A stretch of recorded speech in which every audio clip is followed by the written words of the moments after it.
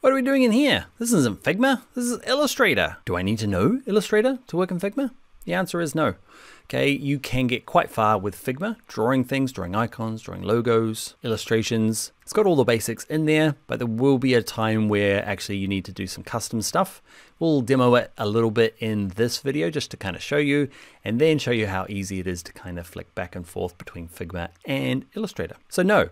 To be a UX designer, you do not need to know Illustrator, but it's a handy tool. Let me show you why. Okay, so I'm going to show you a little bit of Illustrator to show you where kind of like Figma stops. You can go by with Figma to do a lot of what Illustrator does, but it's not made for it. So Illustrator does pick up quite quickly and you're like, actually, maybe I do need to learn Illustrator. If you already have the skills, they're not wasted. If you don't have the skills, you might join my Illustrator Essentials or Illustrator Advanced courses. Check those out. Anyway, I'm just going to draw this and I'm going to, I guess, just show you a couple of the things that make Illustrator why I come back to it, especially for logo or icon design. Okay, so I'm just going to, I don't know, I'll zoom through this, but I'm just going to this is a drawing that I've done. It's one of the things we do in one of the courses. Okay, so I've drawn it and I'm just going to build it out with circles. You wait there. Okay, so I'm just kind of like making a bunch of circles.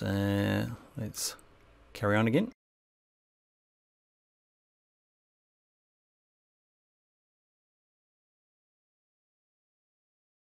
All right, so I've just got a bunch of circles. Let me show you the background layer off. Okay, and it's just handy because you can select them all, and one of the kind of my most favorite tools is the shape builder tool. In one of the previous videos, we used kind of Boolean, kind of like Pathfinder in here, and it's fine, but oh, shape builder, you ready?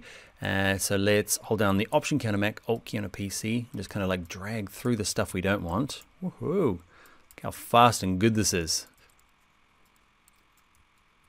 All right, and now that I want to color it, actually, yeah, I want to color it, I'm going to go through and just pick some random colors for this one. Start with a light one. And this ear in here, instead of holding down Option, hold down nothing, and you can join things up. Look at that.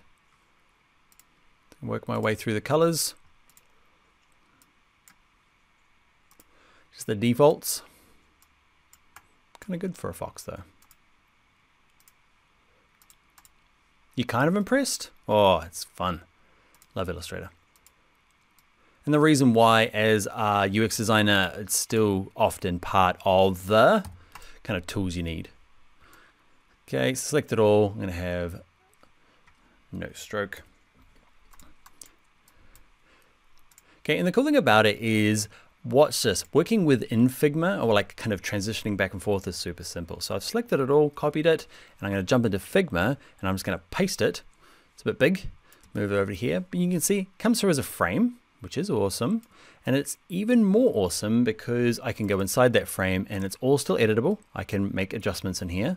So you might do your drawing work in there, okay, but in here you can still make adjustments, but I can also go through and actually start picking my kind of corporate colors. So you wait there, I'm gonna color it.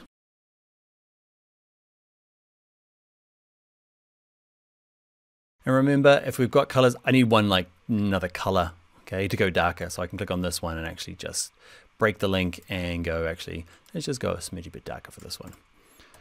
Cool, so working between Illustrator and Figma is super easy, just copy and paste. You don't have to export, and it remains editable and scalable and good. We have no reason for this, folks. It's in here. All right, that's it. Maybe after this course, whether it's my training or somebody else's, go check out Illustrator if you haven't already. If you are a master of Illustrator, or at least maybe you're self-taught, check out my Illustrator Advanced course. All right, on to the next video. All right, that is it. I hope you enjoyed the video. Consider giving it a thumbs uppy likey thing, and also consider subscribing to the channel. I've got lots more Figma tutorials here. Also, if you do want to go further with Figma, I've got a full course called Figma Essentials. Check out the card up here or link in the description. All right, bye for now.